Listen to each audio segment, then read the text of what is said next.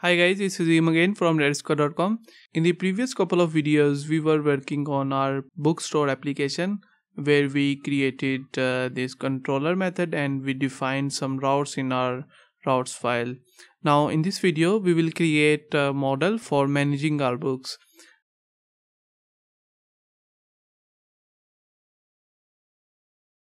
So to create model, I'm going to create a new package here. Let's call it models. And here let's create Java class which is book to represent single book in our bookstore application. Let's create some properties of this book application. Integer ID, public string, let's call it title, public integer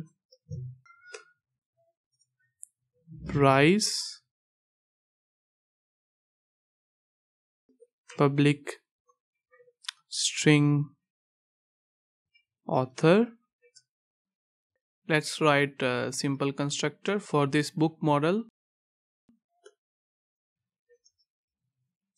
Integer ID, string title,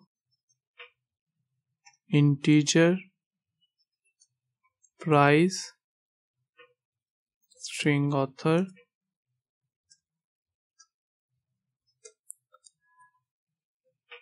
this dot id is equal to id, this dot title is equal to title, and this dot price is equal to price, and last author is equal to author. So this is our book model. Just to keep things very simple, we are not going to save all of these books into actual database. We are going to create a simple temporary storage in this book class, and then later on we will remove that storage and we will actually save all of these books into a real database. But for now, I'm going to create a data set for books model. Let's create private static set of book model, and let's call it books, and let's create a static block to initialize this books storage. Books is equal to new hash set.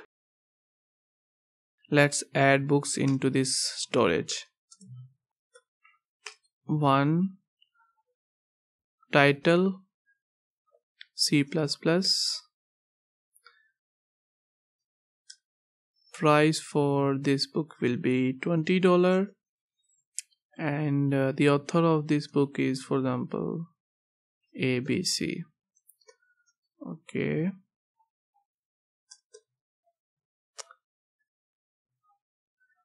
let's call it Java. ID, for example, is 2, price is $30, and author is XYZ. So this is simple storage for our books. Now let's define some methods that will help us to get books and remove books from this storage. Let's create method that will return all of these books. So it's going to be public static, and the return type is set of books,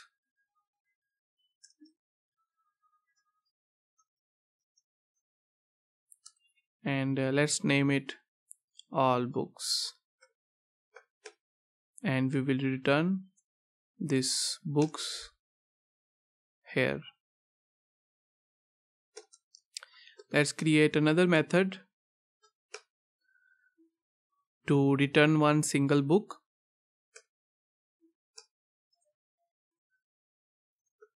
find by ID, and we will pass the ID of the book that we want to find, and we will return the book that we want to find. Let's loop through this data set. Book in books, if id dot equals to book dot id. If we find the book that we are looking for, then we are going to return this book, and if we doesn't find any book, then we will return null. Let's create another method to add book to our storage. Static void add, and we will accept book as a parameter, and we will insert this book into our book storage.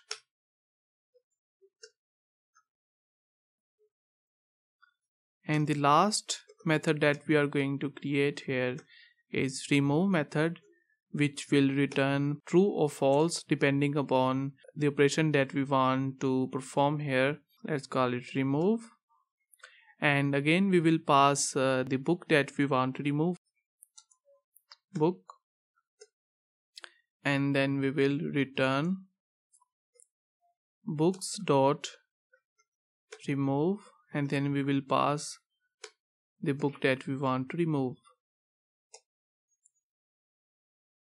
So our model is ready. In the next video, I will show you how to implement this index method. I hope you guys enjoy this video. If you guys like this video, then please like it. If you dislike it, then dislike it. And I will catch you in the next one.